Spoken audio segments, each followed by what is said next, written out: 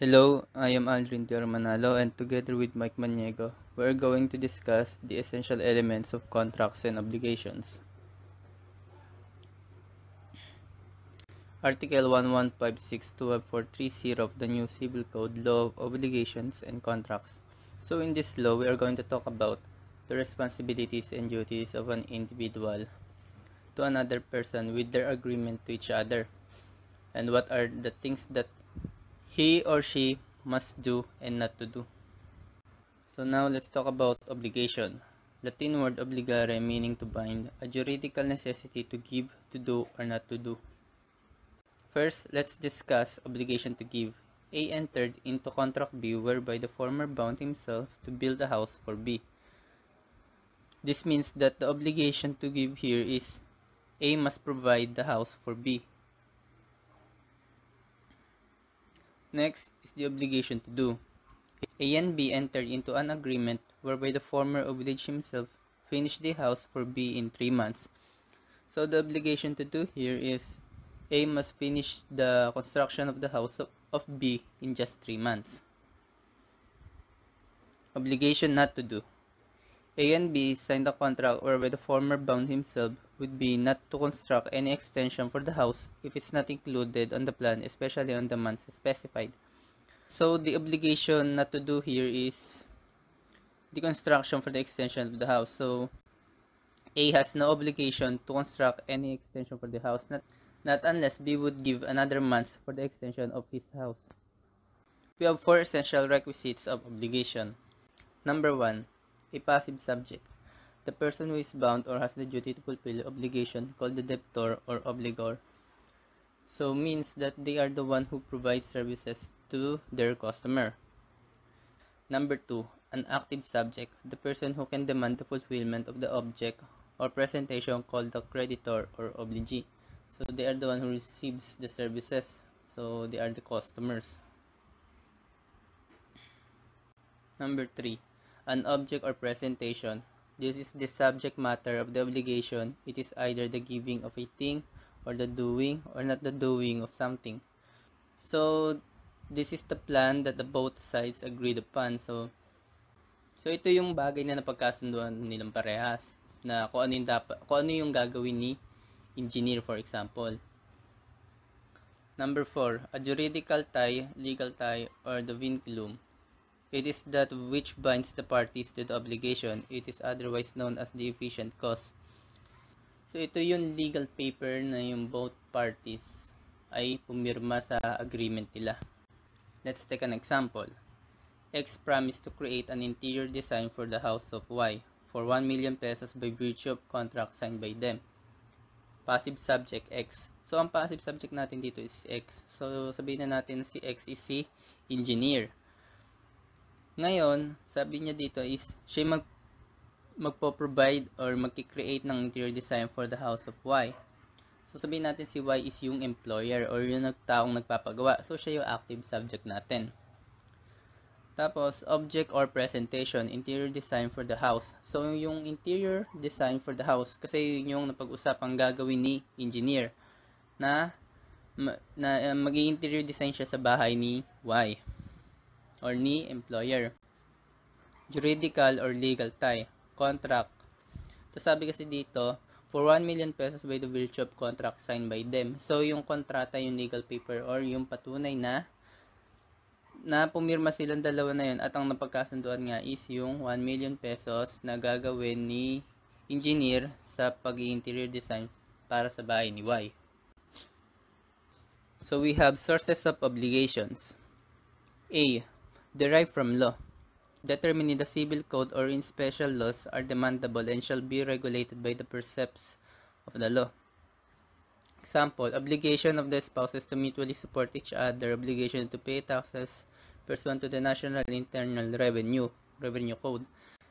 Letter B, derived from contracts. The force of the law between the contracting parties and should be complied with in good faith. The contract must be valid and enforceable and must not be contrary to law, morals, good customs, public order, or public policy. Example, X agrees to sell his house to Y and the latter agrees to buy the house of X voluntarily. The agreement has the force of law Thus neither may not violate the terms and conditions of the contract, for it is required by the law that the same must be complied with in good faith. So, ang sabi naman kasi dito is, Y voluntarily agrees to buy the house of X. So, si Y has the force of law or the duty to obey kasi napagkasunduan na nila ni X na bibili niya yung bahay na yon. Letter C, derived from quasi-contracts, lacks the elements of consent and no formal contract between the parties. However, the law considers them to have entered into an agreement purposely to prevent injustice. There are two kinds of quasi-contracts: negotiorum gestio. It is the voluntary management of the party or affairs of another without the knowledge or consent of the latter. Example: A went abroad with his family without leaving anybody to look after his house. While abroad, a strong earthquake occurred, resulting in the destruction of A's house. Because of the magnanimity of B, A's neighbor, the house was repaired with some expenses. In this case, A is obliged to reimburse the expenses of B. So, ang sabi kasi dito is A has the responsibility to return all the expenses of B in repairing his house. Kahit na voluntarily yung pagtulong ni B. Yun yung negotiorum gestio. Number 2, solution in debiti. It is a juridical relation which takes place when something is received, when there is no right to demand it, and it was unduly delivered through mistake, giving rise to the obligation to return it. A owes B the sum of 2,000 pesos. A paid B the sum of 3,000, not knowing that the former incurred on the A debt amounting to 2,000. In this example, B is duty bound to return the excess of 1,000 pesos. For example, sa engineering, so ikaw tas yung employer mo na sabi mo is babayaran niya lang for the interior design is 100,000. Pero unfortunately, itong si employer nakapagbayad sa iyo ng 200,000 pesos. So, sa case na yon, si engineer, magkakaroon siya ng obligation na ibalik yung sobrang ibinayad ni employer sa kanya, which is yung sobrang 100,000 pesos. Yun yung solution in debiti. Letter D, derived from delicts or crimes. Person committing a criminal offense is obliged to pay for the injury thus inflicted. Crimes or delicts, acts or omissions punished by the law. Example: A borrowed B, resulting in the latter's death. If A is found guilty thereof, he is liable to indemnify the heirs of the decrease. So for example, si engineering tsaka si employer, habang ginagawa yung bahay, nagkaroon sila ng alitan. So itong si engineer, ang ginawa niya is, na sobrang galit niya is pinalitan niya ng mga not so good quality yung pampagawa sa bahay. Yung gano'n, yung mga kahoy, yung mga semento. Pinalitan niya yun ng mga low quality material. Ngayon, makalipas yung sabihin na natin ng 1 week or 2 weeks, nagkaroon ng damages yung bahay na nag-cause ng injury kay employer. Ngayon, pagka natagpuan na si engineer, na ang ginawa ng engineer is low quality lang pala yung sa bahay, na yung mga material na ginamit doon sa bahay. So, pagka na ano siyang guilty, so, doon na papasok yung delicts or crimes. Kasi nag-commit siya ng crimes na nag-cause ng damage kay employer. Tapos, yung mga damages na natanggap ni injury, yung mga pagkasira ng bahay niya, all ng mga expenses doon is si engineer ang mananagot. Letter E, derived from quasi-delicts. An act or omission by one person which caused damage to another, giving rise to the obligation to pay for the damage done. There being fault or negligence, and there is no pre-existing contract or relation between the parties. Example: in a pedestrian, one who was hit by a speeding jeepney due to negligence. So, halimbawa sa engineering, Meron kayong kino-construct na bahay kaso let's say na nasa barangay lang siya kasi more likely pag sa barangay crowded yung tao. So for example, yun yung situation na doon kayo nagagawa ng bahay. Ngayon, merong dalawang employee si engineer, mga workers niya na nagbuhat ng kahoy tapos yung mahabang kahoy na gagamitin doon sa may bahay. Ngayon, accidentally nakatama sila ng isang tao na nanonood lang sa construction. Natamaan siya. Ngayon, nag-cause yun ng injury. Ngayon, lahat ng damages na na-cause ng tao na yon is, ang mananagot doon is si engineer kasi siya yung employer ng dalawa. Even though na accident lang yon, mananagot pa rin doon is si employer kasi siya yung amo ng dalawa. Yun yung quasi-delicts. Persons liable to damages arising from the quasi-delicts. So, father or mother, guardians, owners and managers of an establishment or enterprise, employers, the state, teachers or head of establishments of art and trades. So, dito nga pumasok yung employers na kanina na example, which is si engineer. We also have nature and effect of obligation. Obligation to be diligent. Every person obliged to give something is also obliged to take care of it with the proper diligence of a good father of the family, unless the law or the situation of the parties requires another standard of care. Bawa si engineer, meron siyang responsibility na mag-take charge sa paggawa ng bahay na maayos at maganda. Kasi yun yung obligation niya as an engineer na pangalagaan or magbigay or mag-provide ng good quality building or houses para dun sa kanilang mga employer. Example natin dito.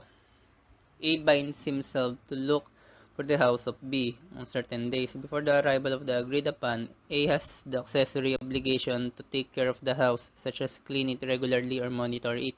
If the house gets robbed on the specified days as a result of A's failure to monitor the house, he shall be liable for damages.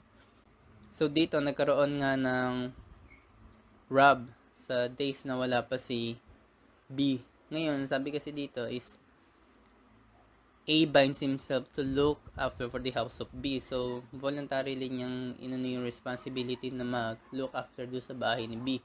Ngayon, all the responsibilities doon sa kung meron mga mangyayaring damages doon sa bahay ni B. So, ang magte-take charge doon is si A. Lahat ng damages or mga nawalang gamit, ang may responsibility ron is si A. Obligation to give a determinating, delivering all its accessions and accessories even though they may not have been mentioned.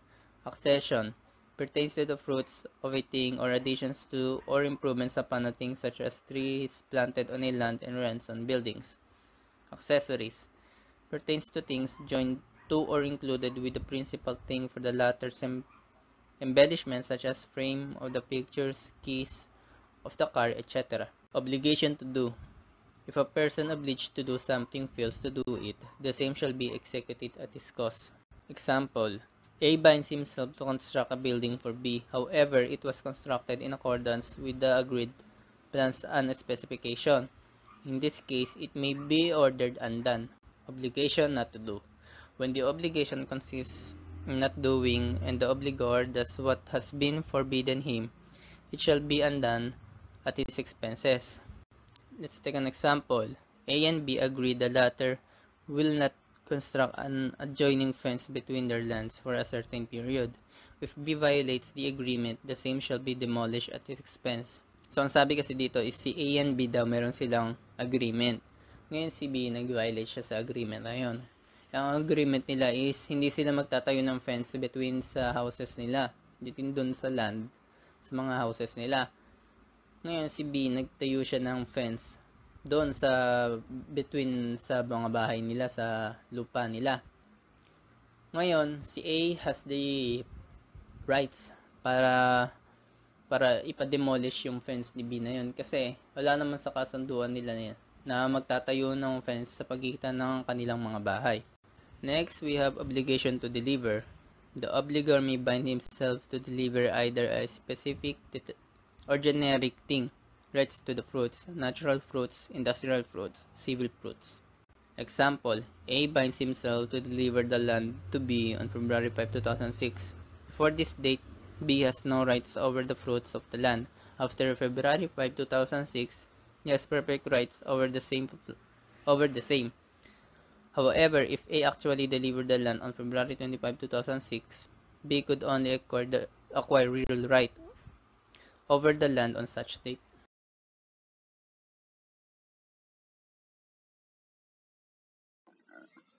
Obligations of contracts. Primary classifications of obligations. Letter A. Pure and conditional obligations. Pure obligations are an obligation which is not subject to any condition or burden. Example, A promised to give B the sum of 5,000, meaning the obligation to pay is demandable at once because there is no specific date mentioned for its performance, neither it is subject to any condition imposed for its fulfillment. Dito po sa pure obligation, wala po siyang condition, walang date sa pagbabayad ng utang, and as we relate on construction, maaring siya nagpapagawa ng bahay ay hindi siya nagbibigay ng date or specific date sa kung kailan ma-accomplish yung kanyang bahay. Siguro, ang nagpapagawa, nilet niya si contractor, si engineer, or si architect na basta't maganda, maayos yung pagpapagawa, walang limitasyon, walang specific date na time para ma-accomplish yung kanyang bahay. Siguro, ibig sabihin, wala siyang condition. So, it is pure obligation.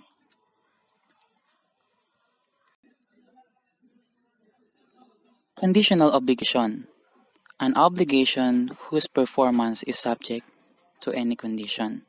Example number 1, A binds himself to give B a car as soon as A's mother arrives from Canada. Meaning, the obligation is demandable only upon the fulfillment of the conditions, the arrival of the mother. Dito po sa conditional obligations, may subject to any condition, may condition. So, as we relate naman sa civil engineering, binibigyan ng kondisyon. For example, si contractor binibigyan ng kondisyon na nagpapagawa na in case na matapos ng maganda, maging maayos, maganda yung floor plan. So, kumbaga, nasatisfy siya. Ang mga susunod na project ay ibibigay niya uli kay contractor or kay architect. So, yun po, may condition. And that is called the conditional obligation. And for the example number 2, I will allow you to use my car until you pass the bar examinations, meaning the obligation is immediately demandable, but it will be extinguished upon the happening of the condition, that is the passing of the bar examination. Letter B, obligations with a period. This is an obligation whose performance is subject to the expiration of said period or term. These are the examples. Number 1, I will give you a gift on your birthday. Number 2, I will give you a 200. 3, payment of taxes. Sa madaling sabi, yung obligations with a period is there is a certain time. So, ibig sabihin, meron lang saklaw. So, ibig sabihin, merong a certain time na dapat accomplish ito. When we relate on the construction, dapat itong ginagawang bahay na ito ay sa gintong month dapat tapos na. So, kumbaga, meron siya dapat quota. So, dapat may time, may certain time. So, ganun lang din sa mga nakapaskil po sa mga public works, dyan po, gawa po ng DPWH, makita mo meron pong date of accomplishments o date of accomplish, dapat gintong date matapos na siya, gantong month matapos na siya. And just the given example, di ba, meron siya, I will give you a gift birthday, I will give you a 200 and payment of taxes, may due date. Ganun po yung obligations with a period. Now, letter C, alternative and facultative obligations. Alternative obligations are various prestations are due, but the performance of one of them is sufficient, determined by the choice which rightfully belongs to the debtor unless it has been granted expressly to the creditor. So, various prestations are due. So, makikita po natin dito sa example, A binds himself to deliver to B either a gold ring or a gold watch. So, from the word alternative, marami po siyang mga choices. Kung in case na hindi pwede si gold ring, pwede naman si gold watch. So, pag i-relate natin sa construction, pagka nagpapagawa si owner ng isang terrace sa may balcony, kung gagamitin ay steel bars, pero kung hindi naman siya pwede, ibig sabihin walang stock doon, pwede naman gamitin yung tubular. So, walang pinagkaiba. Kumbaga, akma pa rin sa gagawing construction yung mga materials na yon. And yun yung alternative obligation na tinatawag natin. Meaning, A should deliver one of them and it is required that the performance must be complete. That is, he cannot deliver the stone of the ring or bracelet of the watch. Yan po yung meaning ng isang example natin kanina. Facultative obligation is an obligation where one prestation is due but the obligor or the debtor may substitute another. So, here in facultative obligation, magbibigay po ako ng isang scenario or example na, for example, ako ay naghiram ng book sa aking kaklase. Sa kasamaang palad, hindi ko alam kung bakit siya nawala or hindi ko intensyon na mawala ang kanyang libro. So, dahil ang facultative obligation is no alternative provided, walang choices na pwedeng pagpilian. So, para hindi ko masaktan ang nahiraman ko ng book, nag-promise ako sa kanya na in case na hindi ko mahanap, I will give my reviewer to her. So, ibig sabihin, ibibigay ko sa kanya yung aking reviewer bilang kapalit sa book na nawala ko. So, yan po yung facultative obligation. Letter D, joint and solidary obligations. From the word joint and solidary, it has something to do a group obligation. So, a joint, when you want to start a business, syempre meron kang kasama, may kasosyo ka. So it is an obligation as a group. So, willing kayong umutang, willing din kayong magbayad. So, group din yung obligations nyo. So, that is joint and solidary obligations. Letter E, divisible and indivisible obligations. Ito naman ay sa paraan ng pagbabayad. Relate natin sa paraan ng pagbabayad. Si divisible and indivisible ay magkaiba. Si divisible ay partial. Si indivisible naman ay whole.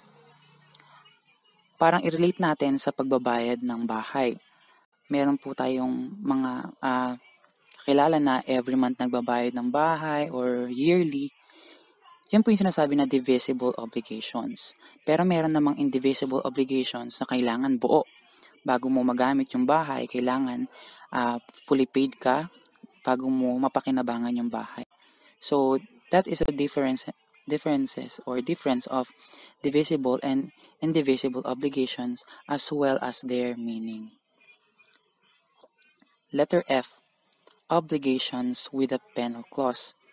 From the word penal, penalty clause, obligation arising law, penalty sa due date. So pwede ditong pumasok yung sa electric bill, sa may water bill natin, and sa mga taxes natin. Pag once na due date na, hindi pa nagbabayad, so you are obligated na magbayad pati yung extra money kasi kailangan mabayaran siya sa due date niya.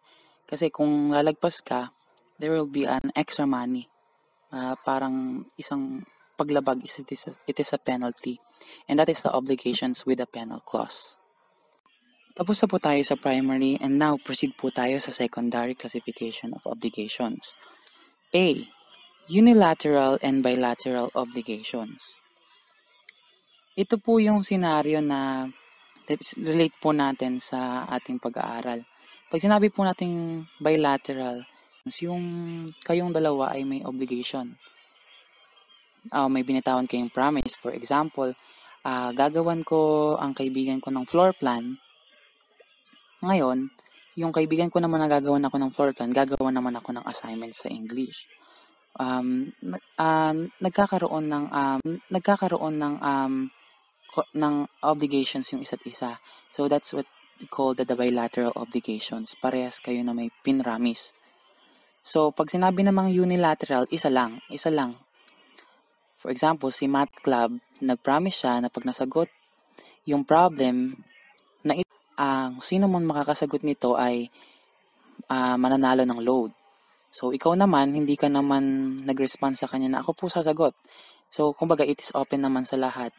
So ngayon, pag nasagot mo naman yung problem na ibinigay ng Math Club, you'll get a chance or you will a load or a packet Wi-Fi. So yun po yung pinagkaiba ng unilateral and bilateral obligations. Proceed po tayo sa real and personal obligations. Simple explanation po. Pag sinabing real, you are obligated to give.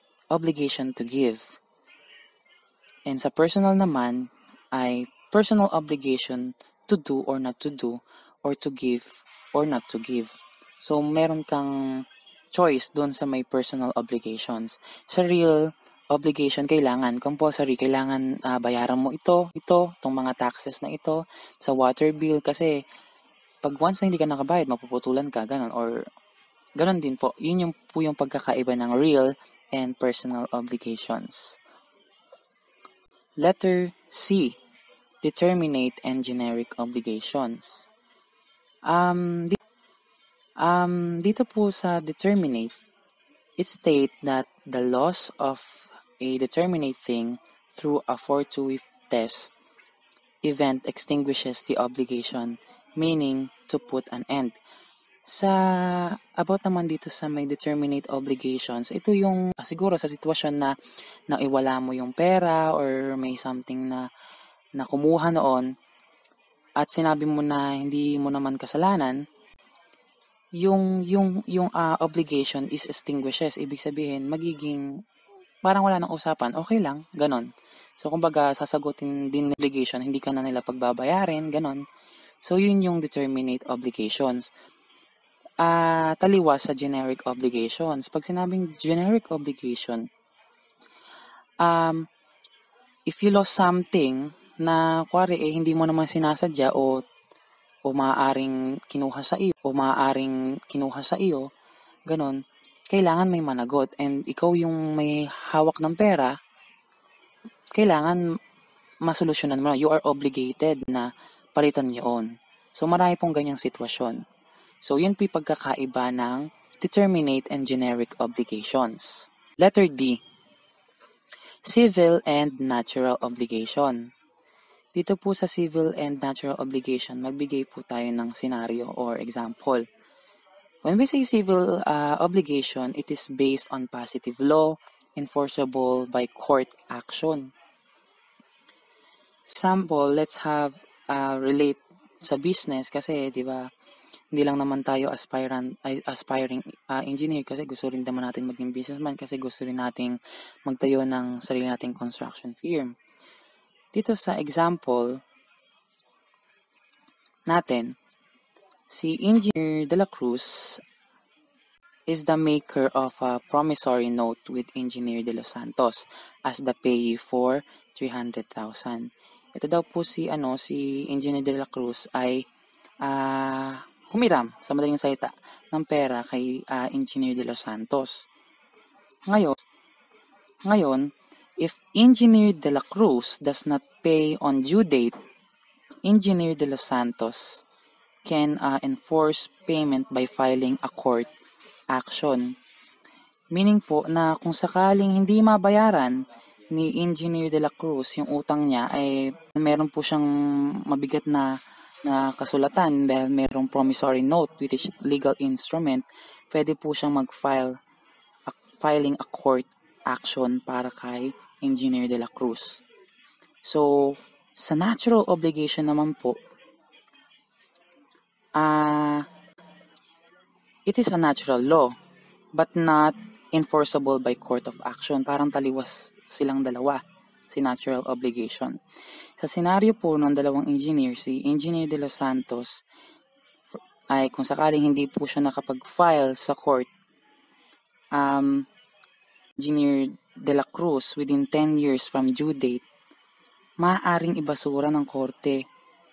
Doon na po papasok yung natural obligation kasi nagkulang din naman si Engineer de los Santos na i-update, di ba? Yung kanyang court action para kay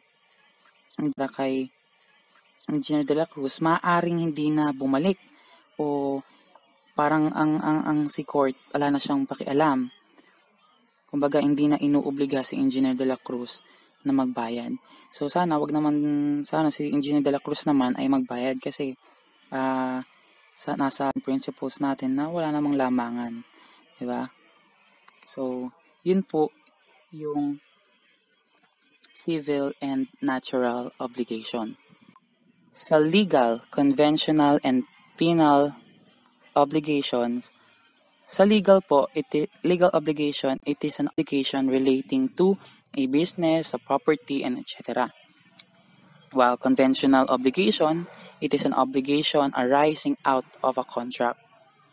Lastly, the penal obligation, it is penalty obligation to pay extra money. Nung nasabi ko nga po a while ago, no, na yung it is a penalty obligation pagka due date na, hindi ka pa nakabayad, meron tayong obligation na magbayad tayo ng extra money o yung penalty na tinatawag. So yan po yung penal obligation. Meaning of contract. Contract is a meeting of minds between two persons whereby one binds himself with respect to the other to give something or to render some service. It is a juridical convention manifested in legal form by virtue of which one of or more persons bind themselves in favor of another or others or reciprocally to the fulfillment of the prestation to give, to do, or not to do. So, sa madaling sabi, contract is a written or a spoken agreement that is intended to be enforceable by law. Difference between contract and obligation. Contract is one of the sources of obligation, while the latter is the legal relation itself. Contract is the very agreement of the parties, while the obligation is the remedy which the law affords for its enforcement. So, contract is one of the sources of obligation. All contracts are obligations. It is enforceably by law, written or spoken agreement. There are so many obligations written, and the contract is one of the sources that under obligation. So, yun po. And here are the examples of contract to give something. A offers to sell to B his house for 500,000. B accepts the offer for such amount. Since there is contract, A must give the house to B, but the latter is obliged to pay the amount agreed upon. Example of contract to render some service. A binds himself to construct the house of B for 300,000. So yan po yung example for the contract to give something and the contract to render some service. Proceed naman po tayo sa essential elements. Essential elements are requisites of a contract. Ibig sabihin, kinakailangan siya para sa isang kontrata. And number 1, consent of the contracting parties. Consent is manifested by the meeting of the offer and the acceptance upon the thing that the cause which are to constitute the contract. So, ibig sabihin lang po yung consent of the contracting parties, it should be voluntarily, it should be understandable, it is proper for the state to enforce an obligation. So, incapacitated to give consent.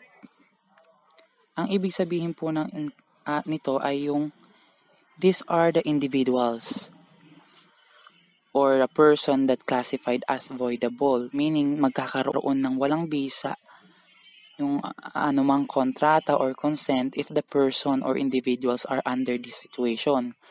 Letter A po natin, unemancipated minors who have not reached the age of majority, 21 years. B, insane or demented person denotes to the degree of mental illness. And C, deaf, dumb, and cannot write, but a deaf mute who knows how to write could intelligently give consent. Vices of consent. When we say vices, it is a moral fault or failing. Vices are morally wrong. And here are the given vices of consent. A, error or mistake. B, violence or force. C, intimidation, threat, or pressure. D, undue influence. And E, fraud or deceit. Essential characteristics of consent. It is intelligent, meaning easy to understand. B, it is free and voluntary. And C, it is conscious or spontaneous, meaning able to understand what's happening and aware si person sa nangyayari. Aware of something. Number 2, certain object which is the subject matter of the contract. Requisites of things as object of contract. A, it must not be outside the commerce of men. B, it must not be contrary to law, morals, good customs, public order, or public policy. C, it must be or it must no be impossible either physically or legally. And D, it must be determinate as its kind. So number 3, cause or consideration of the obligation which is established. Natural elements are those that are presumed to exist in certain contracts unless the contrary is expressly stipulated by the parties, like warranty against hidden defects in a contract of sale. So natural elements, as we relate on the contract or as we relate on a business, the seller shall be responsible for warranty against the hidden defects. Accidental elements are the particular clauses, terms, or conditions established by the parties in their contract, like interest and penalties. Sa accidental elements naman po, those which exist by virtue of an agreement for the purpose of expanding, limiting, or modifying a contract. Such accidental elements are conditions, clauses, terms, modes of payment, and penalties. So in this part, I will discuss the essential elements of contracts. But before I discuss the essential elements, let's first define what a contract is.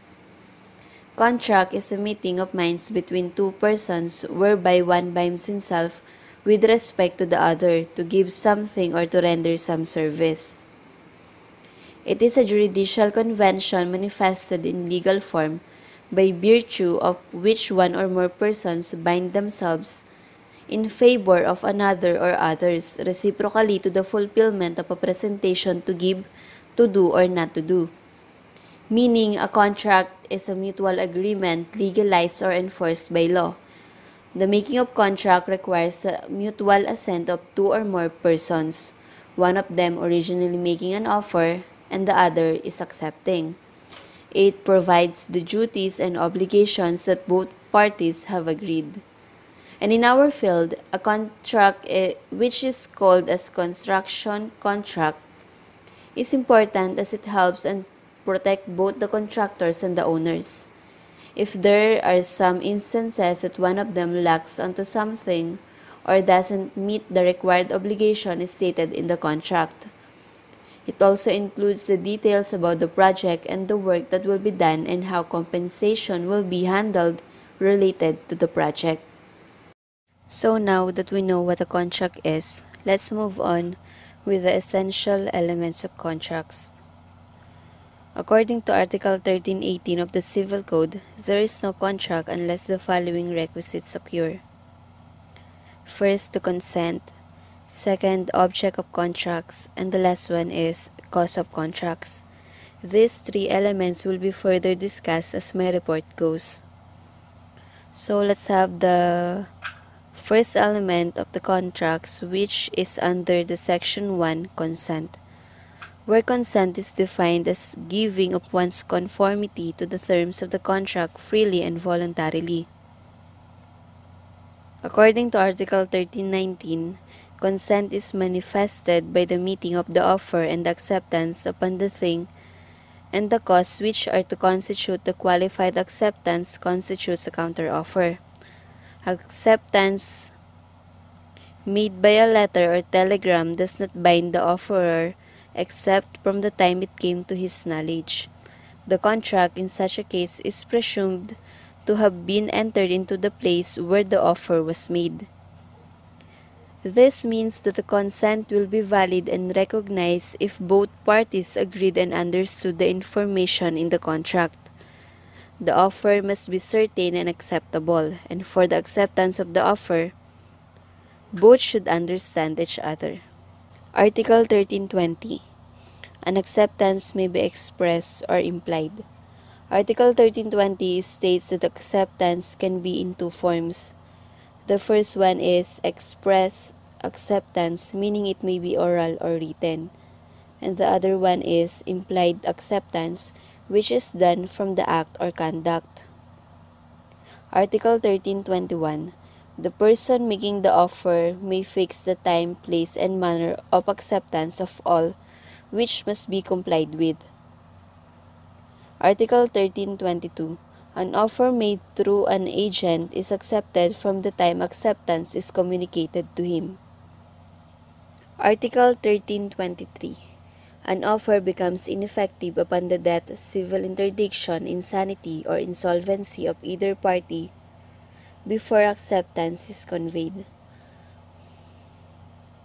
An offer may be withdrawn before it is accepted.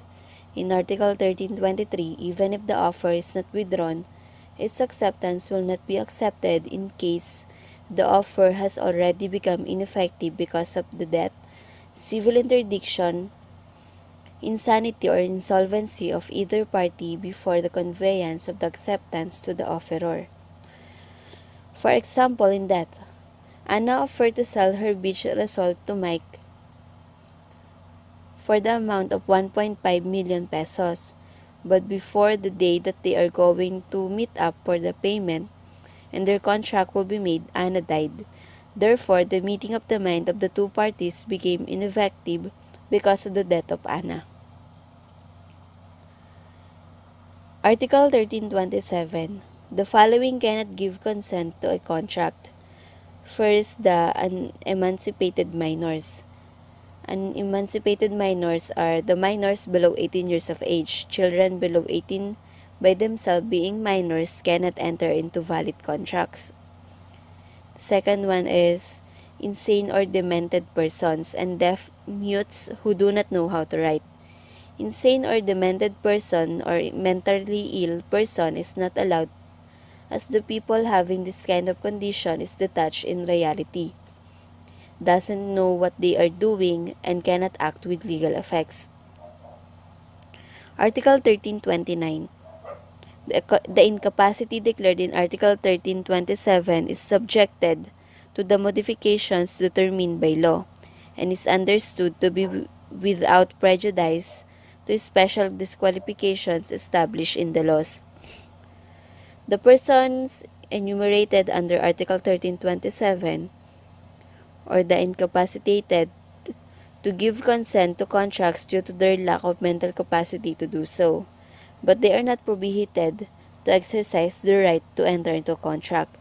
They can still do through a guardian with the approval of the court. Article 1330. A contract where consent is given through mistake, violence, intimidation, undue influence, or fraud is voidable. Article 1331. In order that mistake may invalidate consent, it should refer to the substance of the thing which is the object of the contract, or to those conditions which have principally moved one or both parties to enter into the contract. Mistake as to the identity or qualifications of one of the parties will vitiate consent only when such identity or qualifications have been the principal cause of the contract. A simple mistake of account shall give rise to its correction. So mistake or error is the false notion of the thing or a fact material to the contract. Mistake may be of fact or of law.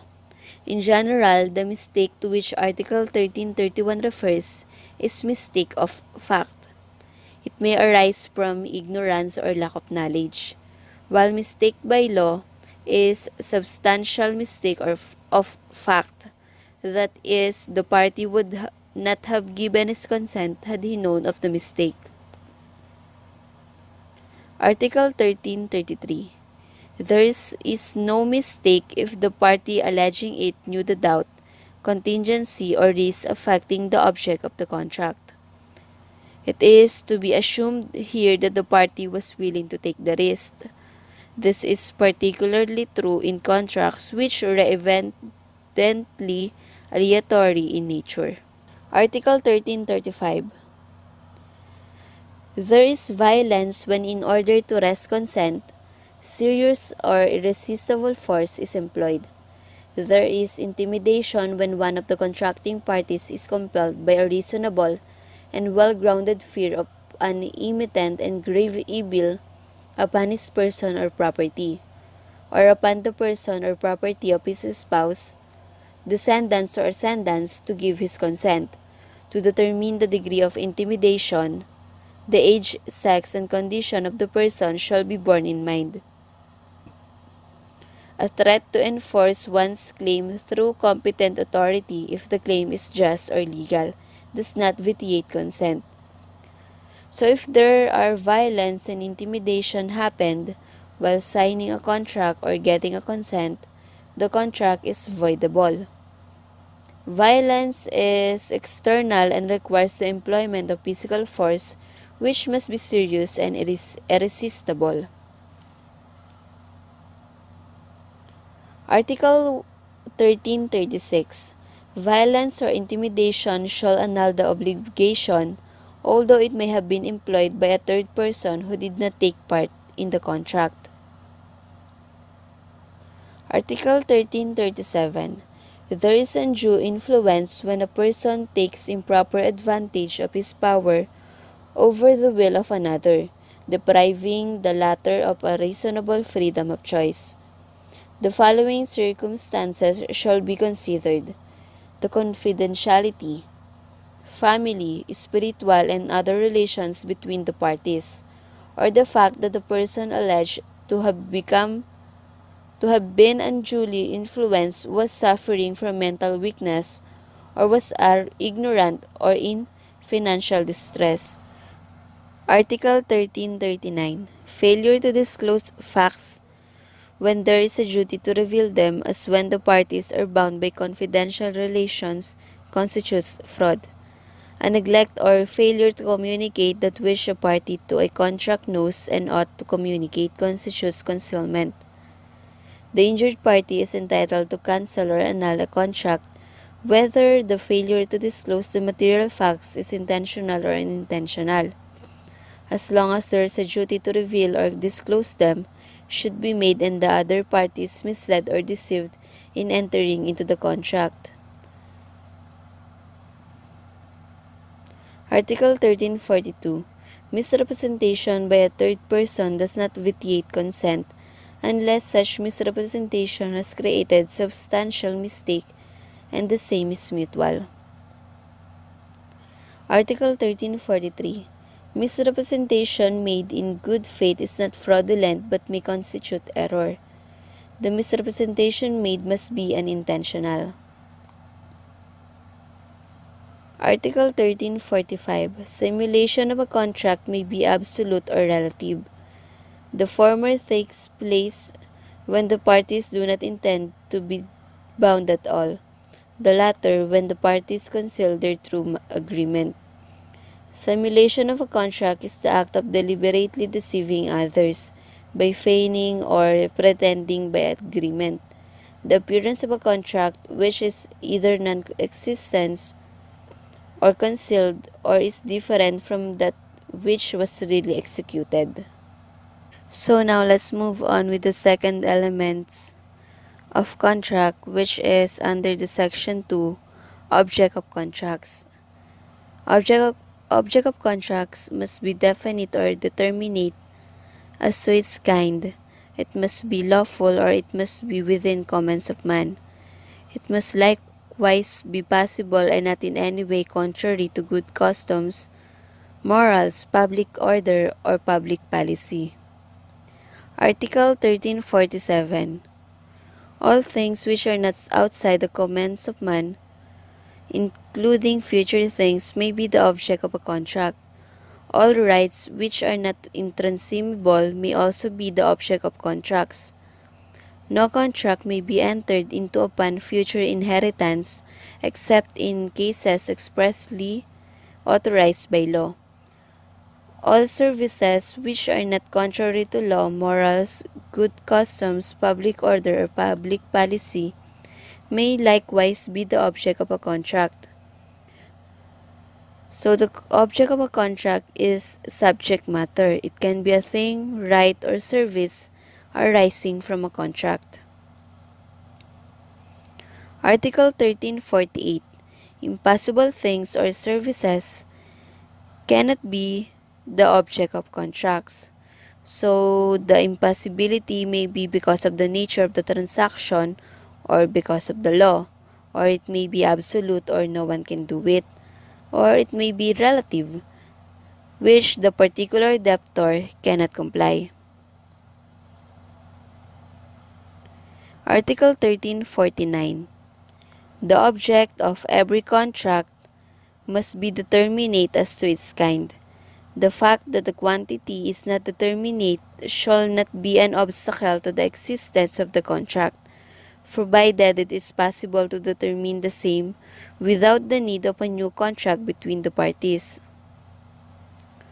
Once the object is a specific thing, no need for a new or further agreement between the parties. But when the obligation consists in the delivery of a generic whose quality and circumstances have not been stated, there is a need of a new or further agreement between the parties. So we are now down with the last element of contract, which is under the section 3, cause of contracts. Cause of contract must be true and licit. A contract with an illicit cause produces no effect. Article 1350. In onerous contracts, the cause is understood to be, for each contracting party, the prestation or promise of a thing or service by the other. In remuneratory ones, the service or benefit which is remunerated, and in contracts of pure beneficence, the mere liberality of the benefactor.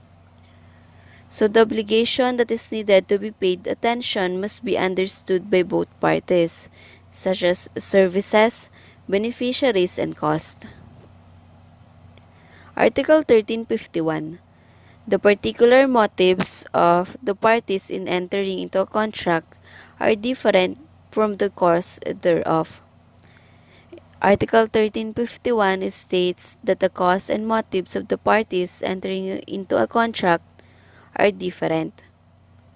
The motive might be purely personal or private reason, which a party has in entering into a contract, while the cause is immediate or direct reason, which moves the contracting parties to enter into the contract and justifies the creation of an obligation through their will. Article 1352. Contracts without cause or with unlawful cause produce no effect whatever. The cause is unlawful if it is contrary to law, morals, good customs, public order, or public policy. If the contract doesn't have cause, direction, or will cause harm, it doesn't have effect at all. So a contract must possess these requisites of cause. First, it must exist at the time the contract is entered into. Second, it must be lawful. And the last one is, it must be true or real. Article 1353. The statement of a false cause in contracts shall render them void, if it should not be proved that they were founded upon another cause which is true and lawful. The contract that is proved that contains false statements shall be void.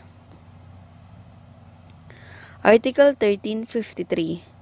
Although the cause is not stated in the contract, it is presumed that it exists and is lawful unless the debtor proves the contrary.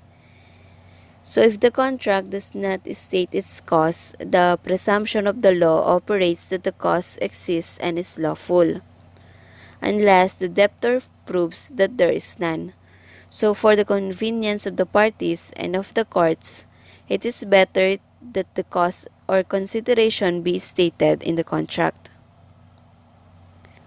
Article 1355. Except in cases specified by law, lesion or inadequacy of cause shall not invalidate a contract unless there has been fraud, mistake, or undue influence. Stages of contract.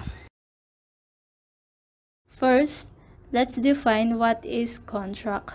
So under the Article 1305, a contract is a meeting of mind between two persons whereby one binds himself with respect to another to give something or to render some services.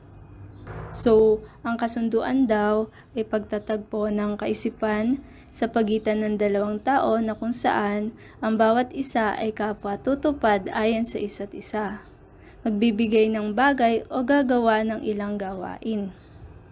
Halimbawa nito yung isang engineer tapos architect. May pagkakasundo sila sa isang project na yon na magkasama sila. So, di ba hindi naman agad-agad doon mabubuo yung contract sa pagitan ng dalawa na yon. Kaya may tinatawag tayong stages sa pagbuo ng isang kontrata. And ano nga ba ang mga ito? There are 3 stages of contracts. First stage, we have the preparatory, and second, perfection, and the last stage was consummation. Let's start to discuss the first stage, which we called the preparatory. The process of formation through bargaining or negotiation, which begin from the time the prospective contracting parties manifest their interest in the contract that leads to the perfection of the contract. Either party may stop the process or withdraw an offer made. So, dito sa stage na to, may mag-o-offer yung both parties na mga gusto nila or titingnan nila kung magkakasundo sila sa bawat offer ng isa. Halimbawa nito ay isang engineer, may nag-o-offer ng isang project na ipapagawa sa kanya. So halimbawa ikaw yung engineer, bago mo tanggapin yung project na yun, i-check mo muna if credible kang gawin yun. Baka kasi yung project na yun ay pang structural tapos ikaw naman ay isang transportation engineer. Hindi magme-meet yung offer na yun. Pero kung yung i-offer ay yung sakop ng kaalaman mo, halimbawa is road construction na project, edi credible ka na para gawin yon. Okay na yung offer. Binabalak mo nang tanggapin yung project na yon, pero hindi ka pa nag-agree kasi dito sa stage na to, dito pa lang yung tinitingnan mo kung credible or okay sa'yo yung mga offer ng kontrata mo o yung kakausap mo. Sa first stage, the preparatory, nalaman mo na kung ano yung mga ino-offer nung isa, tapos pasok sa mga gusto mo, tapos okay na sa'yo talaga yung project na yon, then you agreed or said yes to the project. So the moment you agree to the offer, we are entering in the second stage, the perfection. Perfection was process of arriving at a definite agreement or meeting of the minds as to the elements of the contract, particularly the essential ones. Katulad ng example ko kanina, nag-agree ka na kasi yung offer sa'yo is credible ka para gawin yun.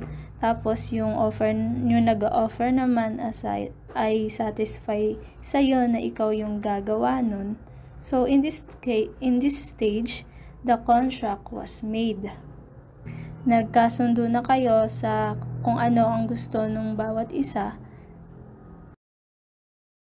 After the contract was perfected, so the next and the last stage is consummation. The fulfillment of the respective obligations of the parties under the contract resulting to each accomplishment and extinguishment. So, the contract was made in the second stage. Dito naman sa may third stage or the last stage, nag-agree ka na or nag-say yes ka na dun sa offer nung client mo or yung nagpapagawa ng project, tapos yung client mo naman nag-agreed na din sa'yo na ikaw yung gagawa nun, dapat alam niyo yung mga obligations ng bawat isa. Halimbawa, ikaw yung engineer, dapat matapos mo yung project na yon. Hindi yung ililipat mo sa ibang engineer dahil ayaw mo na. Tapos yung client naman, kailangan bayaran ka niya ayon dun sa napagkasunduan nyo. So, sabi nga dun sa may definition ng third stage, fulfillment of the respective obligation of the parties under the contract. So, kailangan mong gampanan yung kalakip na obligation dun sa mga tinanggap mong offer. Tapos kapag nabayaran na yung engineer, tas natapos na yung project, ito na yung last stage. And we call it consummation. Summarize the 3 stages of contract. The first stage, preparatory, dito lang yung naghahanap ka or nakikipag-negotiate ka pa lang sa mga offer ng mga clients. Then sa second stage naman, may nahanap ka na ng client na nag-offer ng lahat ng gusto mo, tas nag-agree ka na at nabuo na nga yung contract dito. Then sa last stage naman, dito ginagawa mo na yung obligation, tas natupad na din yung mga napag-usapan nyo na nagkabayaran na, tapos natapos na yung project. Tapos dito rin sa may stage na to, nagtatapos yung contract. Instances of unlawful contracts. So, rescissible contracts. This is based on Civil Code Article 1380 to 1389. Before we proceed to those articles, alamin muna natin kung ano ba ang ibig sabihin ng rescissible. So, pag sinabi nating rescissible contracts, ay isa siyang legal na kontrata, ngunit ang kontratang napagkasunduan ay nagresulta ng pagkasira ng ekonomiya. Kaya maaaring tanggalin ito ng korte o itabi ang kontrata para sa pantay na kadahilanan. So, Article 1380. Contracts validly agreed upon may be rescinded in the cases established by law. So, ang isang kasunduan daw o napagkasunduang kontrata ay maaaring ikansila o mapawalang bisa sa mga pagkakataong itinalaga ng batas. And then, Article 1381. So, ang mga sumusunod ay mga kontrata na maaaring ikansila. So, una, those which are entered into by guardians whenever the wards whom they represent suffer lesion by more than one-fourth of the value of the things which are the object thereof. Number 2, those agreed upon in representation of absentees if the latter suffer the lesion stated in the preceding number. Number 3, those undertaken in fraud of creditors when the latter cannot in any other manner collect the claims due them. Number 4, those which refer to things under litigations if they have been entered into by the defendant without the knowledge and approval of the litigants or of competent judicial authority. And last, all other contracts especially declared by law to be subject to rescission. So, there are 5 instances na nabanggit dito. So, yung number 1 and number 2 are somewhat related. And Article 1382, payments made in a state of insolvency for obligations to those fulfillment in the debtor could not be compelled at the time they were effected are also rescissible. So, example, D, while insolvent, pays X his debt. Y and X, Z, are also creditors of D but cannot, in any manner, collect from D. So, si D daw ay nagbayad ng utang during insolvent or in the state of insolvency kay X. So, sa isang creditor lang siya nagbayad. Kaya yung ibang creditor, maaari nilang ipa-rescind na yung kontrata na yon. Article 1383. The action for rescission is subsidiary. It cannot be instituted except when the party suffering damage has no other legal means to obtain reparation for the same. So, example, G is the guardian of M, a minor with 2 parcels of land valued at 200,000 each. G sold the 2 properties to B for only 200,000 pesos. So, supposedly, 2 parcel yan. So, bali 2 times 200 equals 400,000. So, in this case, rescissible yung contract na ito. And ano ba yung sinasabi dito na subsidiary? Si M daw, kapag na-attain niya na yung age ng majority, pwede niya nang ipa-rescind yung contract. So, but however, hindi mo siya pwedeng magawa kapag meron kang other option. Halimbawa, si B, willing pala siyang bayaran yung lesion na 200,000, kaya hindi mo na pwedeng ipa-rescind. Article 1384. Rescission shall be only to the extent necessary to cover the damages caused. So, example, G is the guardian of M. Kamukha lang din to nung naunang example. A minor with 2 parcels of land valued at 200,000 each. G sold the 2 properties to B for only 200,000. So, in this case naman, kung mapapansin nyo, rescissible yung contract.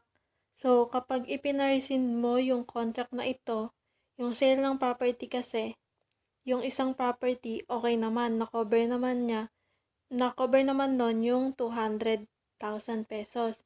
So, bale, yung marirescind lang dito is yung isang parcel ng land.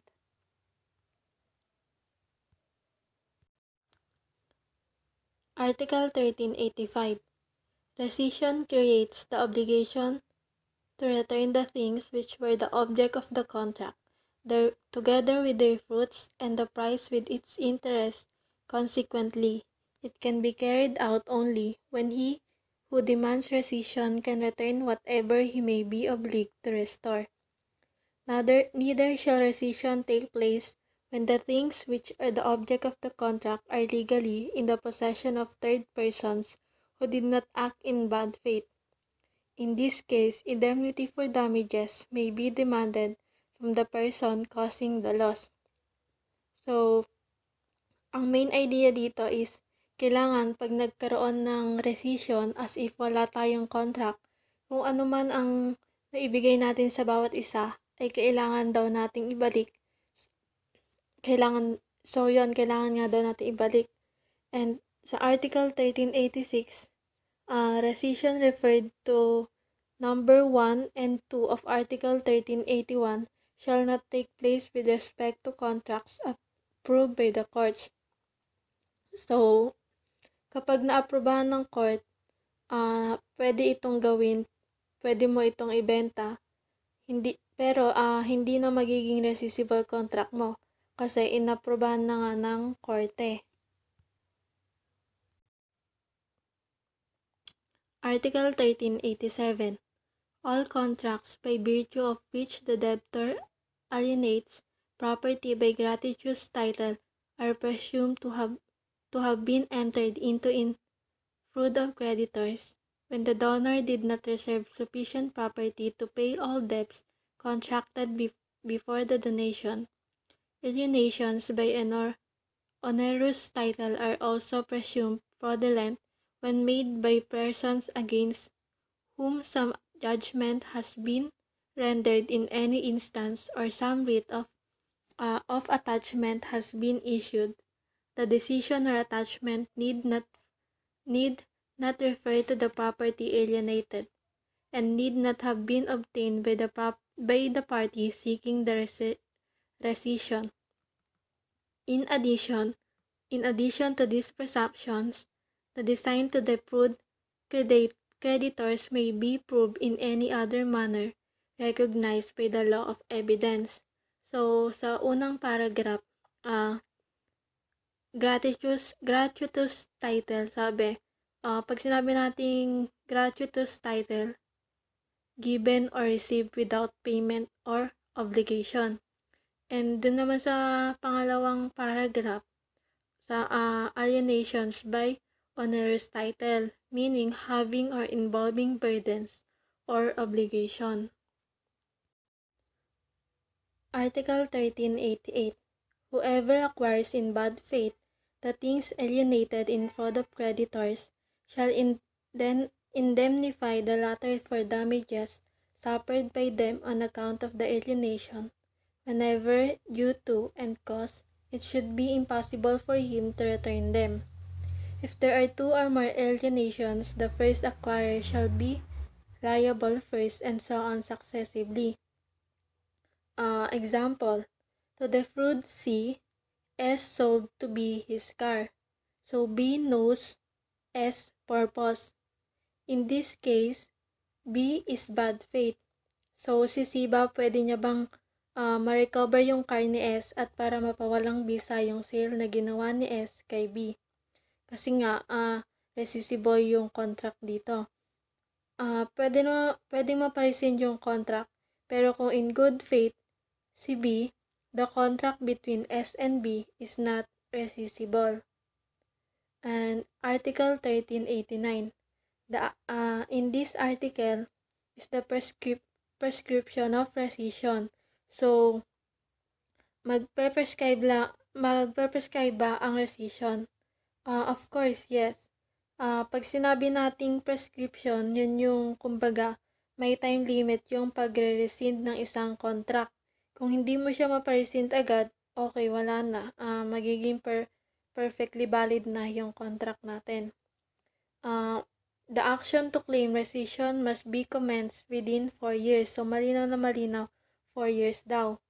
Pero may exception sa 4 years na yon. Ang mga hindi lang 4 years ay yung persons under guardianship and for absentees. The period of 4 years shall not begin until the termination of the former's incapacity or until the domicile of the latter is known. Voidable contracts.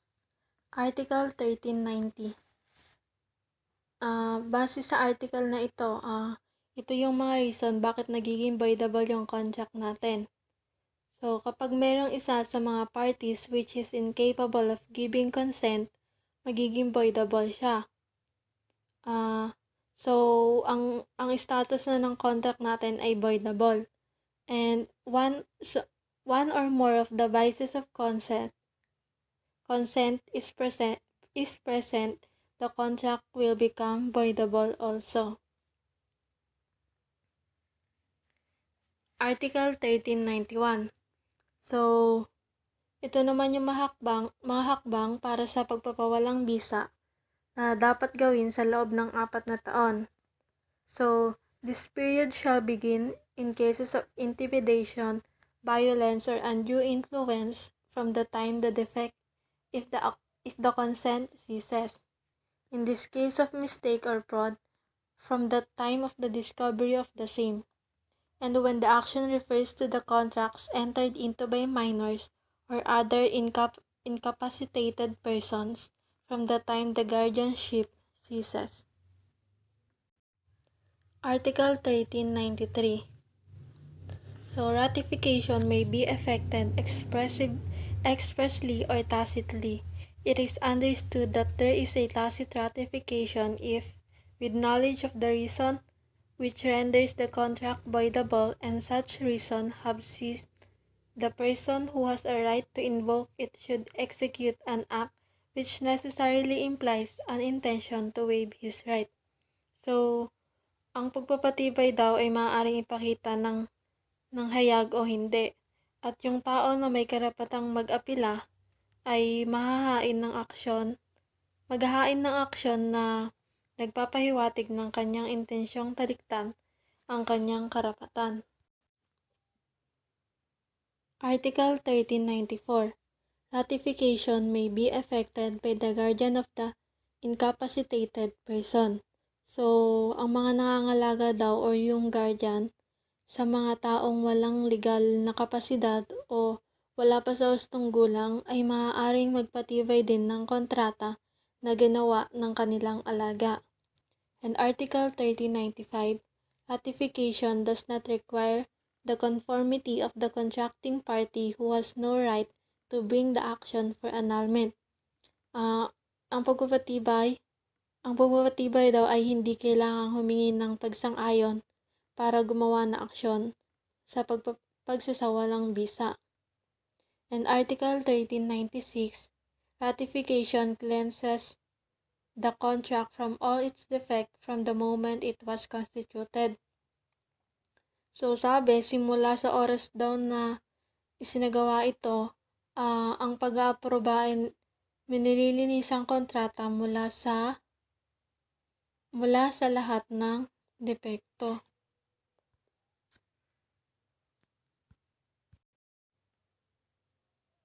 Article 1397.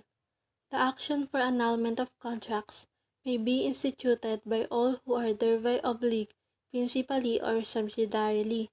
However, persons who are capable cannot allege the incapacity of those with whom they contracted, nor can those who exerted intimidation, violence, or undue influence, or employed fraud, or caused mistake base their action upon this clause of the contract.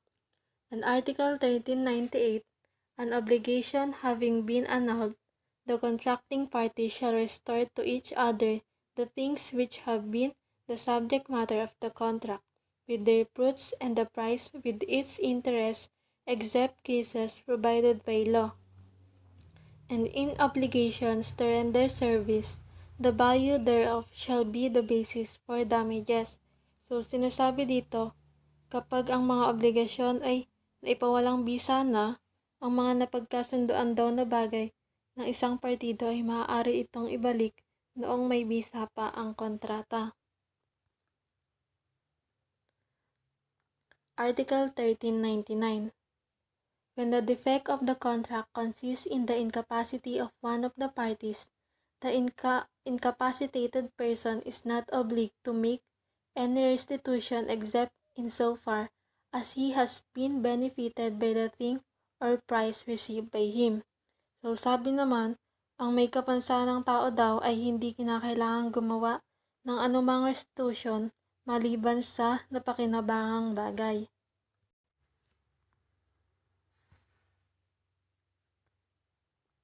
In Article 1400, whenever the person obliged by the decree of annulment to return the thing cannot do so because it has been lost through his fault, he shall return the fruits received and the value of the things at the time of the loss with interest from the same date. So, sabi naman dito, ang isang tao daw ay obligadong magpasya, dala ng kautusan ng pagkawalang bisa, na ibalik ang isang bagay, ay hindi ito magagawa dahil sa ito ay nawala dala ng kanyang pagkakamali. So, kailangan niya ibalik at ang halaga ng mga bagay kung kailan ito nawala. Article 1401. The action of annulment of contracts shall be extinguished when the thing which is the object thereof is lost through the fraud or fault of the person who has right to institute the proceedings. If the right of action is based upon the incapacity of any one of the contracting parties, the loss of the thing shall not be an obstacle to the success of the action, unless said loss took place through the fraud or fault of the plaintiff.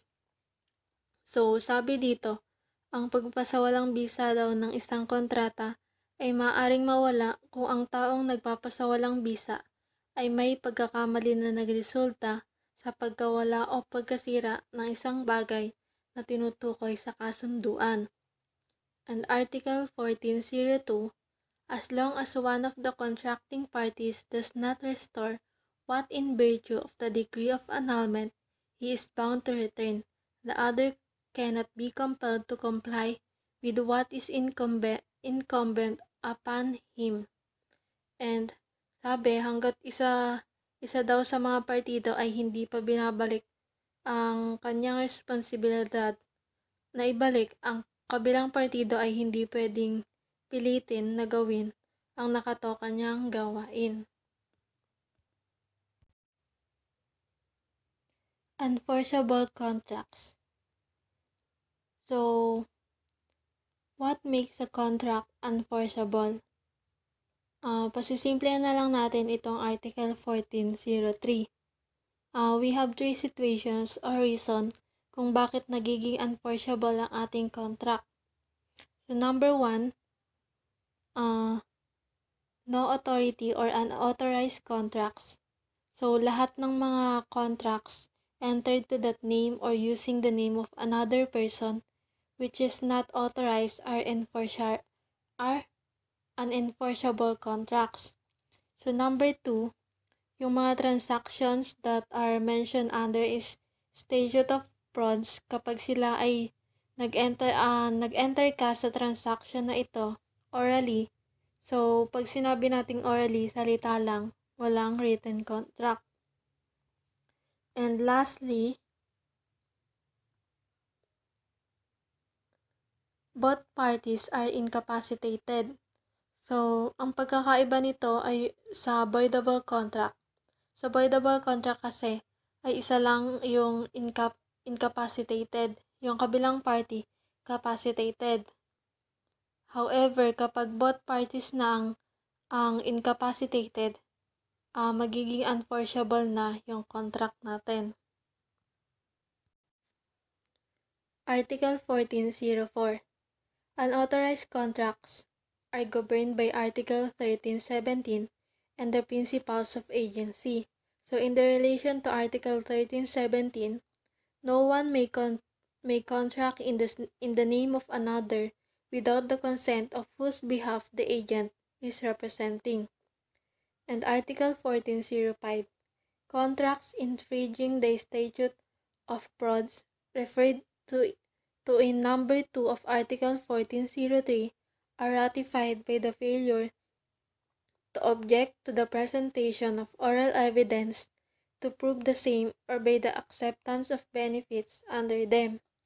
So, yung mga kontratang lumalabag daw sa batas ng Statute of Frauds na tinutukoy sa number 2 ng Article 14.303 ay pinapatibay ng kabiguan ng pagtutol sa presentasyon upang patunayan ang pandaraya. 06.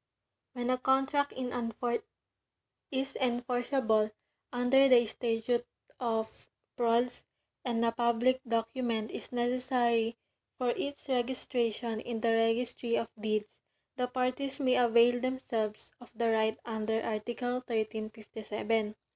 So sabi dito, kung ang kasunduan daw ay kinakailangang ipatupad sa ilalim ng kautosang nauukol sa pandaraya, kailangan samantalahin ng bawat partido ang karapatang ito. So ang mga ito ay kinakailangan din upang maprotektahan ang kasunduan at ang mga obligasyon ng bawat panig sa ilalim ng Article 1357. Article 1407. In a contract where both parties are incapable of giving consent, express or implied ratification by the parent or guardian, as the case may be of one of the contracting parties, shall give the contract the same effect as if only one of them were incapacitated. If ratification is made by the parents or guardians, as the case may be of both contracting parties, the contract shall be validated from the inception. So, sabi naman dito, kung ang dalawang partido daw ay walang kakayahan na magbigay ng consent, ang isa sa mga partido ay nagbibigay sa kasunduan na nakaparehong epekto ng kung sakaling isa lamang sa kanila ay walang kakayahan or incapacitated nga. And Article 1408, unenforceable contracts cannot be assailed by third person. So, ang mga kasunduan daw hindi maaaring ipagtibay, hindi maaaring parusahan ng mga taong hindi napapabilang sa kasunduan. Void or inexistent contracts. Article 1409. The following contracts are inexistent and void from the beginning. So, ang mga sumusunod na kontrata daw ay walang bisa sa simula't sapol pa lang. Number 1. Mga kontrata na ang dahilan, layunin, at intensyon ay labag sa batas, moral, mabuting pamantayan, pampublikong utos o pampublikong patakaran. Pangalawa, mga kontrata na walang dudang kunwarian or gawa-gawa lamang. Pangatlo, mga kontrata na may dahilan at layunin na hindi umiiral sa panahon ng transaksyon. Pang-apat, mga kontrata na ang layunin ay labas sa komersyo ng sangkatauhan. Pang-lima, mga kontrata na nagmumungkahi ng imposibleng gawain. Pang-anim, mga kontrata na kung saan ang intensyon ng bawat partido tungkol sa pangunahing layunin nito ay hindi matiyak. At huli, mga kontrata na hayagang ipinagbabawal o dineklarang walang bisa ng batas. Article 1410. The action or defense for the declaration of the inexistence of a contract does not prescribe. So, yung action daw para ideklara ang kawalan ng kontrata ay hindi iuutos o ihahatol. And Article 1411. When the nullity proceeds from the illegality of the cause or object of the contract and the act of constitutes a criminal offense, both parties being in pari delicto. So, pari delicto yan na typo lang po. And pag sinabi nating pari delicto, it is in equal fault, a universal doctrine which holds that no action arises in equity or at law from an illegal contract. So, they shall have no action against each other, and both shall be prosecuted. Moreover, the provision of the penal code relative to the disposal of effects or instruments of crime shall be applicable to the things or the price of the contract. And this rule shall be applicable when only one of the parties is guilty, but the innocent one may claim what he has given and shall not be bound to comply with his promise. Article 14.12. If the act in which the unlawful or forbidden cause consists does not constitute a criminal offense, the following rule shall be observed. So una, kapag daw yung pagkakamali sa partido ng kaparehong kampo na nakipagkasunduan alinman ay maaaring bumawi ng kanilang ibinigay na nakapaloob sa kontrata o anumang kagustuhan nila na gawin ng kabilang partido. Pangalawa, kapag daw ang isa sa nakipagkasundong partido ay nagkasala, hindi nila maaaring bawiin ang anumang naibigay na nila sa kadahilan ng ito ang nasa kontrata. Subalit yung kabilang partido na hindi nakagawa ng mali, ang pwedeng humiling na ibalik ang mga naibigay niya nang wala nang dapat panggampanang pangako. Article 14.13. Interest paid in excess of the interest allowed by the usury laws may be recovered by the debtor, with interest thereon from the date of the payment. So sabi, ang interest daw na binayaran na kung saan humigit pa sa interest na pinaghahintulutan ng usury laws. So pag sinabi natin usury laws, is the illegal act of charging for a loan a higher rate of interest than that which is allowed by law. So, maaari daw maibalik sa nangutang, kasama ang interest simula sa araw na kung saan binayaran niya ito. And Article 14.14. When money is paid or property delivered for an illegal purpose, the contract may be repudiated by one of the parties before the purpose has been accomplished or before any damage has been caused to a third person. In such case, the courts may, if the public interest will thus be served, allow the party repudiating the contract to recover the money or property. So, kapag daw yung pera ay binayaran o yung mga ari-arian ay inihatid para sa isang legal na layunin, ang kasunduan ay maaaring itakwil ng isa sa mga partido bago ang naisakatuparang mga layunin.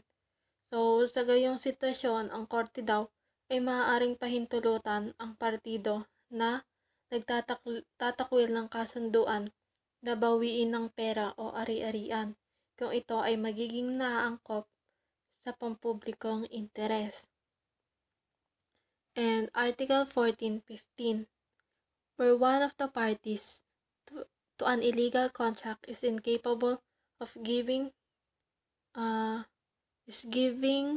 consent, the courts may, if the interest of justice so demand, allow recovery of money or property delivered by the incapacitated person.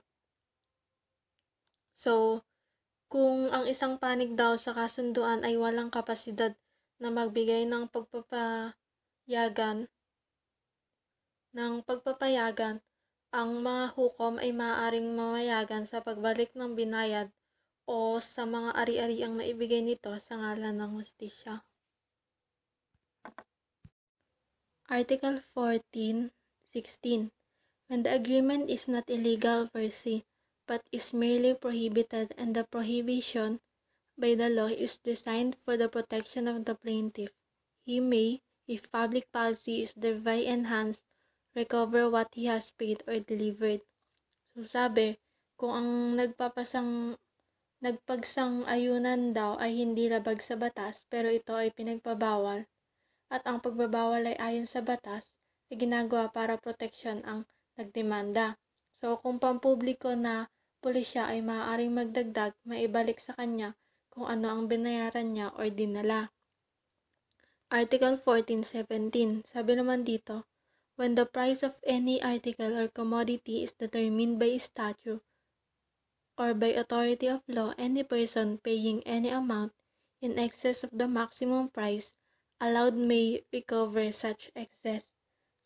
Kapag ang presyo ng anumang bilihin o produkto ay itinalaga ng batas o sa kapangyarihan ng batas, ang sino man daw na magbayad ng sobra ay maaaring bawiin ang kalabisan. And Article 1418, when the law fixes or authorizes the fixing of the maximum number of hours of labor and a contract is entered into whereby a laborer undertakes to work longer than the maximum thus fixed, he may demand additional compensation for service rendered beyond the time limit. So, sabi naman dito, kung aayusin daw ng batas o pinapahintulutan nito ang paglaan ng pinakamataas na bilang ng oras ng pagtatrabaho, ang kawani daw ay maaaring humingi ng karagdagang kabayaran sa labis na oras ng serbisyong kanyang inilaan. And Article 1419, when the law sets or authorizes the setting of a minimum wage for laborers and a contract is agreed upon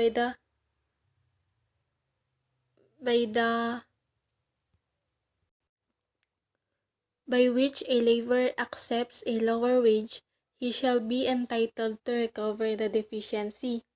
So, kapag naman daw yung batas ay nagtalaga o pinahintulutan ng pagtatakda ng minimum wage para sa mga trabahador at ang kontrata ay napagkasunduan na kung saan ang trabahador ay tumanggap ng maliit na sahod, ang trabahador daw ay may karapatan na maibalik sa kanya ang kulang.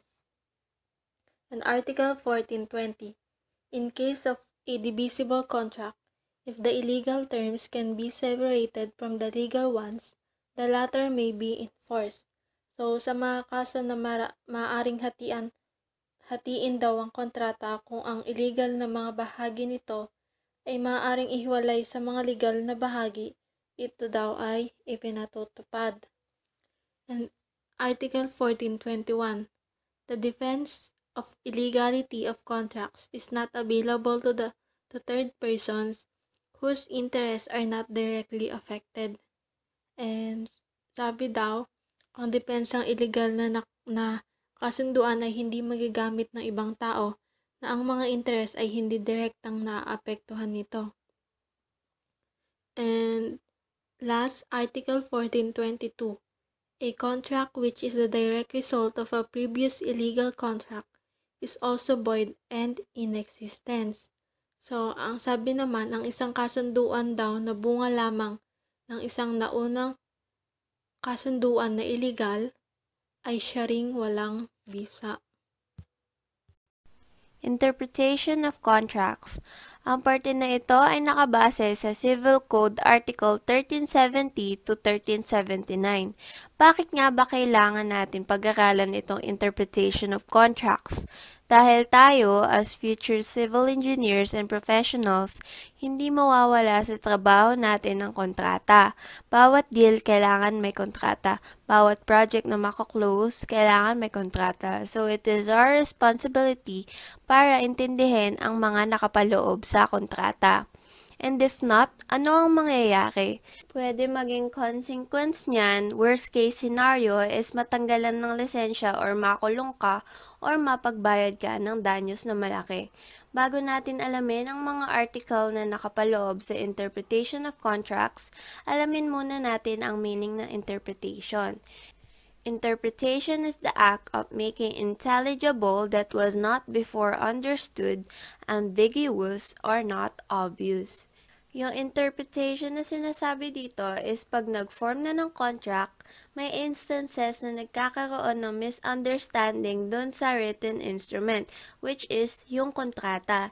Hindi nagkakatugma yung intention dun sa nakasulat sa kontrata minsan, kaya mayroon tayong ganito. Kaya kailangan i-interpret at babasahin yung contract to check if nagre-reflect ba yung intention or purpose ng paggawa ng kontrata sa mismong nakasulat or nakapaloob sa kontrata. So kapag hindi nagtutugma yung pag-i-interpret ng contract, pwede natin pabago yung contract or contract reformation na tinatawag. Now let's move on to Article 1370. Kung ang mga napagkasunduan sa kontrata ay malinaw at hindi nagiiwan ng pagdududa sa intensyon ng mga partido, ang literal na ibig sabihin ng mga napagkasunduan ang mananaig. Kung ang mga termino ay iba sa intensyon ng mga partido, ang intensyon ang mananaig. Kaya ito yung sinasabi ng Article 1370. Let's emphasize, the intention always prevails. As I have said earlier, na kaya natin ito ginagawa sa pag-i-interpret ng wording sa contract is to make sure na magkatugma ang intention at kontrata. Yun ang sinasabi ng Article 1370, which in word let's highlight para makita nyo yung point. If the words appear to be contrary to the evident intention of the parties, the latter shall prevail over the former. The latter over the former. Former meaning dati ang tinutukoy doon yung wordings. Sa kontrata na iba yung meaning while yung latter is yung intention talaga. Pero kadalasan naman, very literal lang yung nasa kontrata, straight to the point. Sabi nga, hindi naman siya ginagamitin ng figurative speech, katulad ng mga literary works. Pero may times talaga na nagiging komplikado yung kontrata, nagkakaroon na ng iba-ibang meanings, kaya kailangan nito. Article 1371. Upang hatulan ang intensyon ng mga nagkasundo, ang kaalinsabay at kasunod na kilos ang siyang pangunahing ikonsidera. Emphasize lang natin ulit yung intention. Yung mga intention ng mga nagkasundo, yun yung pagbabasehan natin kung ano ang dapat na nakalagay sa kontrata. Ganun yun. Ano ba ginawa nila after ma-perfect yung contract? Yun ang basehan natin para malaman or mag-guide kung ano ba dapat ang laman ng kontrata. Article 1372. Gaano man kapangkalahatan ang mga tuntunin ng isang kontrata, hindi sila dapat intindihin upang unawain ang mga bagay na naiiba at mga kaso na iba mula sa mga pinagkasunduan ng mga partido. Ito tungkol sa mga pag-generalize na term. May example tayo dito para mas maintindihan. S sold to be his house including all furniture. In interpreting this written contract, ang maiintindihan natin lahat ng nasa bahay ni S ay mapupunta kay B. However, paano kung may nakapaloob sa bahay na binebenta na hindi naman kay S? Interpreting this contract, those items that is in S house that does not belong to S is excluded or hindi siya kasama sa mapapaari kay B. Since to begin with, hindi naman siya kay S. Paano pag sa kapitbahay yun, hiniram lang, so may limitations. Yun ang nakasaad kay Article 1372. Although sinabi na general, which in words sa example na to, all was the term used to generalize. Hindi natin mapipilosopo na sasabihin na hindi lahat daw ng gamit sa contract sa akin mapupunta. No, this is not the case. Moving on to Article 1373.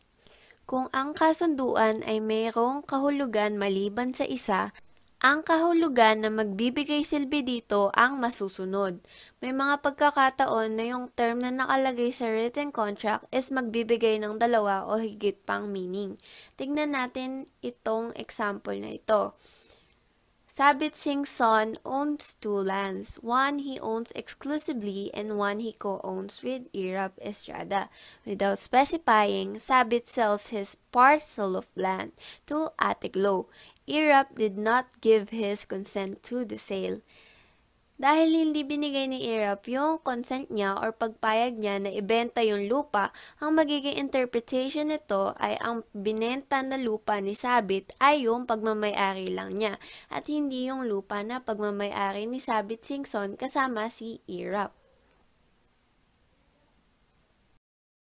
Example naman sa field is kunwari nakalagay sa contract para makapagpatayo ng building, kailangan is Isuzu vehicle. Walang nakalagay kung what specific vehicle yung plinage ng contractor. Yung contractor may SUV na Isuzu. and boom truck na Isuzu. So, alin doon yung magde-define ng kung anong vehicle yung tinutukoy. Since pagtatayo ng isang building ang nasa kontrata, ang tinutukoy doon na Isuzu vehicle is yung boom truck. Dahil aanin mo yung SUV sa pagtatayo ng building, di ba? Pero for example purposes lang naman to. Ang kailangan kasi sa kontrata sa mga projects, nakaspecify yung pledge mo na equipments para sa project na itatayo. Nakalagay doon kung ilan yung number of units, capacity ng equipment, model, make, plate number, serial number, at iba pa. Kaya pag chinek yan at hindi nakita yung plinedge na equipment, magkakaroon ng problema. Pwede maging grounds of termination of contract. Kasi yung ibang contractor, ang ginagawa nila, tumatanggap din ng ibang projects. So kaya, ginagamit nilang equipments na nakapledge sa'yo sa ibang projects. Natakal natin yun sa fundamentals, na bawal yun, na-discuss ni Sir yun. Kaya isa yun sa importante. Yung tinatawag doon is pledge list of equipment for the project.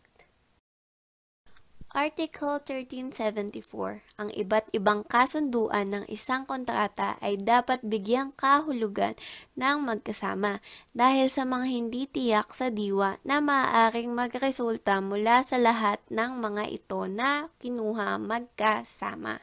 Ang ini-imply lang dito sa Article 1374 is kailangan i-relate yung mga sentences na nakapaloob sa kontrata kasi may mga cases na hindi lang stand-alone ang sentences sa kontrata. Nakadepende siya sa isa pang sentence na nakapaloob sa kontrata, together or magkasama. Lahat. Hindi ka pwede mag-assume na ang nababasa mo pa lang is portion ng contract. Hindi pwede na mag-interpret na hindi mo nababasa lahat. Let's look at the example. X lists his house to Y. X forbid Y from subleasing the property without his consent.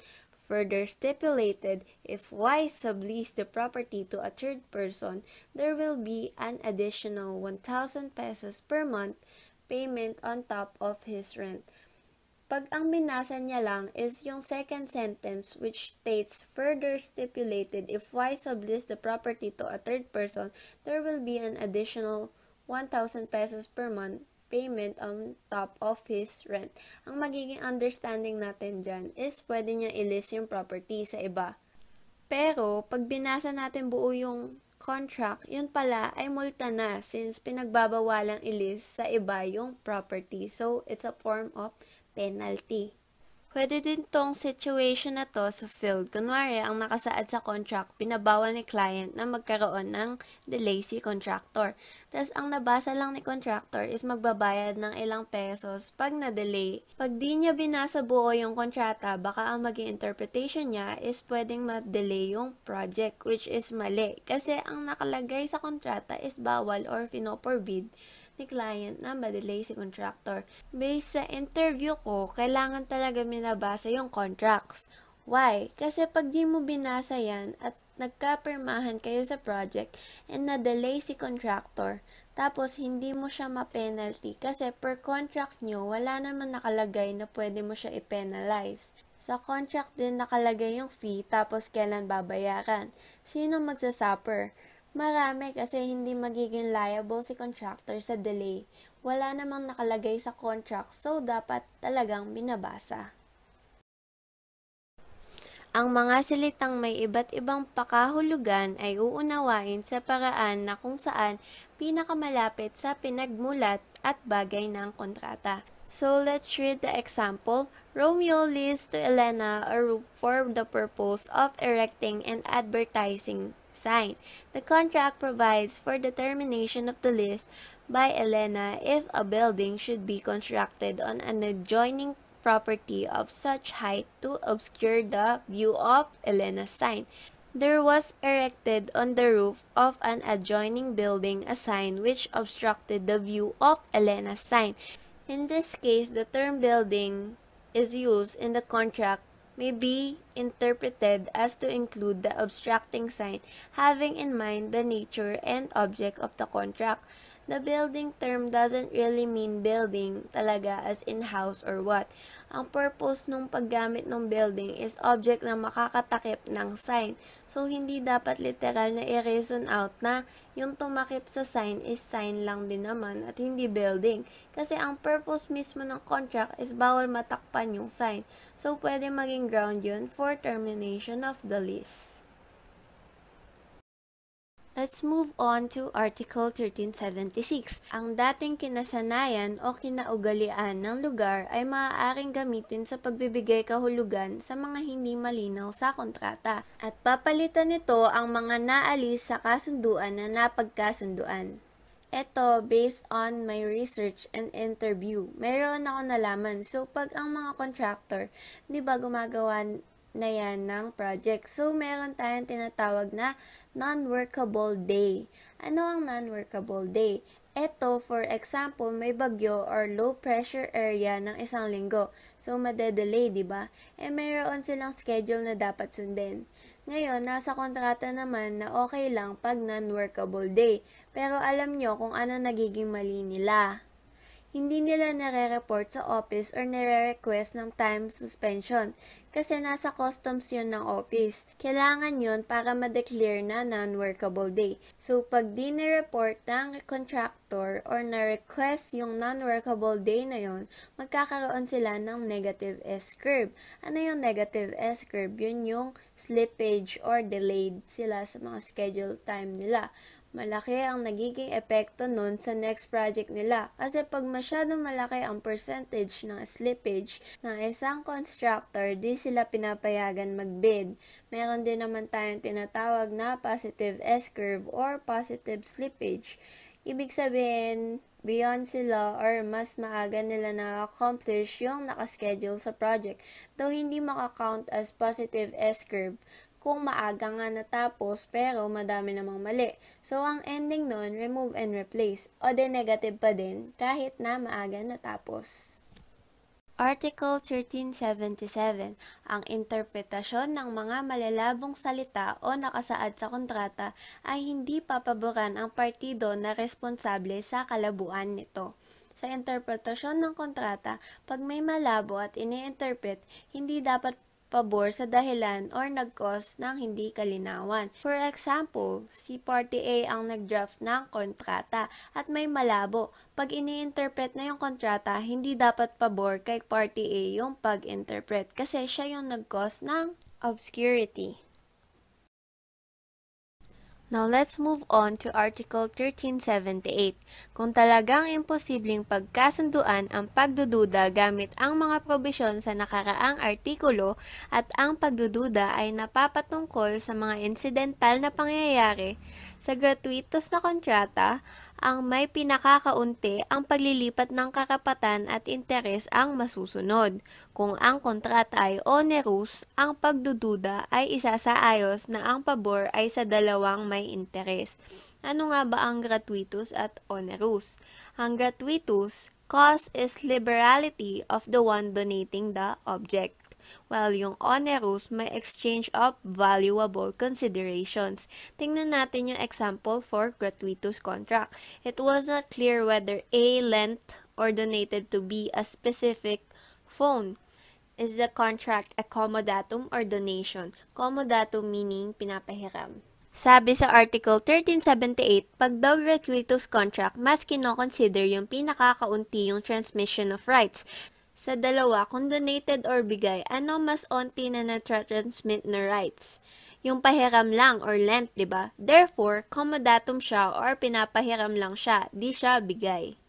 Now, let's move on for the example of an onerous contract. It was not clear whether A sold or leased B to a building. Is the contract a sale or lease? This time, it is an onerous contract since ang pinag-uusapan is sale or lease. So, balikan natin ang sinasabi sa Article 1378. Pag onerous, greatest reciprocity, mas malaki yung transfer of rights, meaning sale yung sagot sa second example.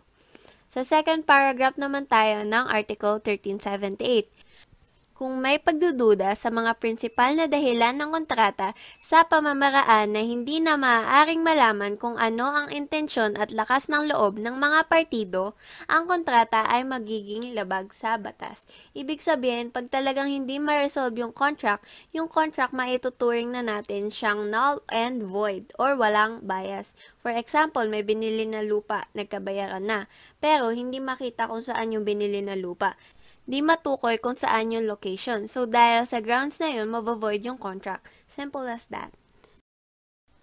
Now, let's move on to the last article, which is Article 1379. Ang mga prinsipyo ng interpretasyon na nakasaad sa Rule 123 ng Rules of Court ay dapat ding sundin sa paggawa ng mga kasunduan. In-interpret yung mga kontrata, ang susundin ay ang Rule 123 ng Rule of Court. Di lang sa pag-interpret, pero guide din siya sa paggawa ng kontrata. Dagdag kaalaman, alam mo ba na mas maraming proseso ang paggawa ng kontrata kapag public or government ang nagpapagawa ng isang building? Nakabase ito sa RA 9184 or the Government Procurement Act.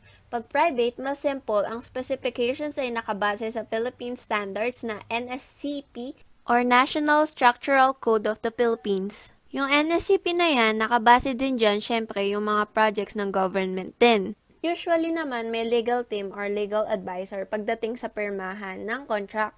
No, kahit given na may legal advisors or consultants, kailangan pa din natin alamin or intindihin ang mga nilalaman ng kontrata. Kasi pag nasa mismong trabaho na tayo, madalas talaga nagkakaproblema sa kontrata. Dahil may instances na hindi malinaw yung general terms, cost or price, scope of work, or schedule. Pag hindi nagtutugma sa specifications ng project na nakapaloob sa kontrata, yung ginagawa ng contractor, iibahin yan, remove and replace. Meaning, mas madedelay yung schedule ng completion ng project at mas mataas ang cost. That's why kailangan sundin at intindihin yung kontrata. Isa pang dahilan kung bakit dapat intindihin ang kontrata is bago ka pumirma, alam mo kung ano yung pinapasukan mo. Because pag nagkaroon ng problema sa project at nagkademandahan, may panlaban ka, lamang ang may alam.